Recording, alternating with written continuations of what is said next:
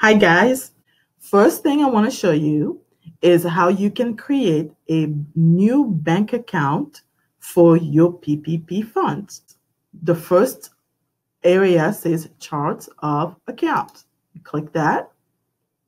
To create a new account, you scroll down to the bottom where it says account. You click in the down pointing arrow, click new, and then we'll click continue, click enter the opening balance, and let's put $500. I know that's not the typical amount, but this is for an example. Now, let's go ahead and create a class to track our transactions.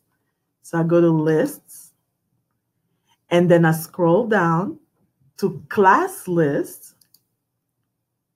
Okay. Scroll to the bottom where it says class, click in the menu. It just kind of looks the same as where you were before in the account. So you click new, and the name of this class, I'm going to call it PPP because that's what,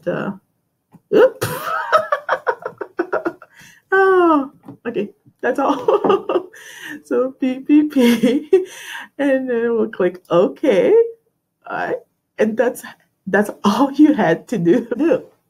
What if we wanted to make a new bill for the next utility payment? So you could do that. So let's do, I selected one of the vendors, enter bill. All right, and we're going to put a transaction. Maybe we can put like Z. There you go. Then we'll put the amount. I'll put $20 since we only have $500. And then we'll scroll down to the transaction class. And then let's find one of the utilities here. Ta-da. And then we'll do save and close. Perfect. The next example goes to the employee center. As you want to go back and fix the ones that you've already paid, you would go to one of the existing paychecks. So you just double click. All right.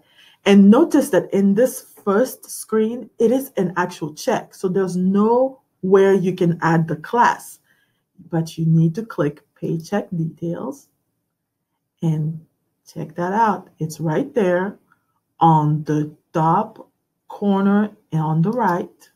And then you just select PPP and you save. Save and close.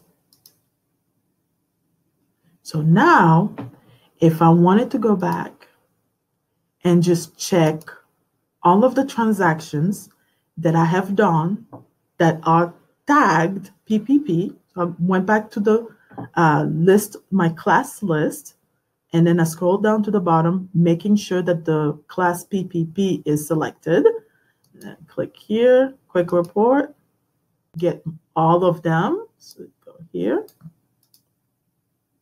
And here's that invoice, that bill that we entered for the utility. This is it. So I hope this helped you. And I hope that you can utilize this tool that comes with your QuickBooks Enterprise subscription already, so you don't have to buy anything extra to do this. And if you need any more information about QuickBooks Enterprise, we have multiple videos on our channel with all kinds of information for QuickBooks products and also QuickBooks Enterprise. Thank you so much for watching and have a great day.